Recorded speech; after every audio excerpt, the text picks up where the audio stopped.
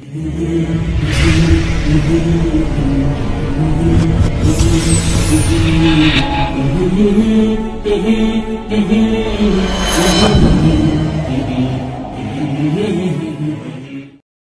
were 3 people, and they were on a journey, and they took provisions for their journey. But what happened is, they didn't have a GPS like we have today. Sat-nav, TomTom, right? Google Maps. So they were in the forest, traversing, and they became lost. They became lost. So because they became lost, this took a couple more days from their planned journey. And as a result, the provisions that they had with them became depleted, except a bowl of milk. A bowl of milk. So now they were in a dilemma. We 3 people, 1 bowl of milk. How on earth are we going to distribute this milk between us? So one of them was very clever. He said, you know what, I have an idea. They said, what? He says, what we'll do is, we'll place the bowl of milk on a high tree, so no wild animal can drink it. And we'll all go to sleep. And when we wake up in the morning, we'll tell each other about the dream which we had. And the person who has the best dream gets the bowl of milk. How's that? They said, perfect. That sounds doable. It's conducive, right? So this is what they did. And they went to sleep. And they woke up the next day, and they said, right guys, let's discuss the all-important issue of the dreams that we had, so that we can have breakfast. So they asked the first person, what did you dream about? Now obviously he didn't dream about anything, but he has a mind that can imagine. So he said, for the sake of the bowl of milk, he said, you know what? I had an amazing dream. An amazing dream. They said, what was this dream about? He says, I dreamt I was on the 3rd heaven. 3rd heaven, wow. And he started describing the 3rd heaven and how he met Prophet Joseph, Yusuf alayhi salam, and how handsome he was, and everything he could conjure up, everything he could describe, he described. He used his abilities to imagine for the sake of his stomach. He needed the bowl of milk. So the other 2, they were starting to look despondent. They said, subhanallah, this is a tough one. This is a tough one. So they went to traveler number 2. What did you dream about? He says, traveler number 1, you had an amazing dream. But sorry to say, my dream was better. Now obviously he didn't dream anything as well. So they said, what was your dream about? He says, which heaven were you on? He said, the 3rd heaven. He goes, me, I was on the 5th heaven. I was on the 5th heaven. And we know that the 5th heaven is more beautiful than the 3rd heaven. So what did he do? He bettered the description of the 3rd heaven. And traveler number 1 looked down, despondent, as he saw the bowl of milk evaporating. So then they turned to traveler number 3. And traveler number 3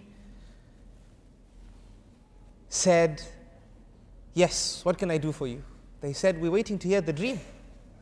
We want to hear what you dreamt last night. He said, I'm too ashamed to tell you about my dream. They said, what do you mean you're too ashamed to tell us about your dream? You have to tell us, it was an agreement. Let's hear it and let's finish this, because the sun is rising and this bowl of milk is going to evaporate. Tell us what you dreamt about. He goes, I'm too ashamed, please, just leave me out of it. He said, no, we had an agreement, let's hear it. He goes, okay. Because you're forcing me, last night I was in a deep, deep, deep sleep. Really enjoying the sleep. When suddenly somebody woke me up. So they said, who woke you up? We were sleeping, we were the only ones here. He says, no, there was somebody. There was this knight on a black horse. And this horse was very well groomed. It was groomed as you see the king's horses groomed. He's describing, he's imagining. Can you see how this mind can describe? Right? The purpose of the story is to understand how we can imagine and describe. He says, this person came and he had a staff, a sharp staff, and he poked me. And that's what woke me up. So they said, what happened? He says, I jumped up. And I said, yes, how can I help you, sir? He said, that's a very good question. You can help me. Climb up the tree and get the bowl of milk down. So they said, what did you do? He says, I told him, no, I can't. I have an agreement here with these two gentlemen here. We have an agreement. I can't. He said, climb up, get the bowl of milk down, or the staff will touch you. And you know what that means, right? We're trying to be diplomatic with our words. So he said, look, I don't want any harm to occur here, but I just want you to understand what I'm doing is not allowed. He says, look, I'm not interested in what is allowed and what is not allowed. Climb the tree, get the bowl of milk down. So he says, I climbed the tree and I brought the bowl of milk down. So the two people said, what do you mean you brought the bowl of milk down? He goes, I brought it down. They said, what did you do with it? He says, I went and gave it to him. They said, you gave it to him? He says, no, listen what happened. Listen to what happened. As I walked to him, I thought, let me walk slowly, he might go away, but he didn't. And as I gave him the bowl of milk, he picked up his staff and he pointed it at me and he says, no, you drink the bowl of milk. So they said, what did you do? He says, I told him, no, I can't. You know, you will be gone tomorrow. I have to face my two companions. We have an agreement. He said, drink the bowl of milk or the staff will touch you. So he goes, what could I do? I started drinking it.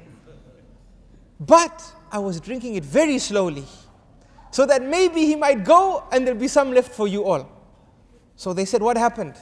He said that this person said, drink it till the last drop or the staff will touch you. So I'm sorry, I drank the bowl of milk. So the other two looked down and said, La hawla wa la quwwata illa billah. Why didn't you scream? We could have woken up and helped you.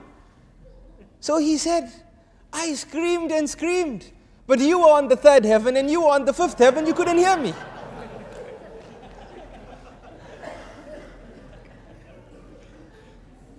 Right? So do you understand how this mind can imagine? But even though it can imagine and describe, you can't imagine Jannah and you can't describe Jannah. So that is Jannah and that is Jahannam, and this is the dunya that we live in.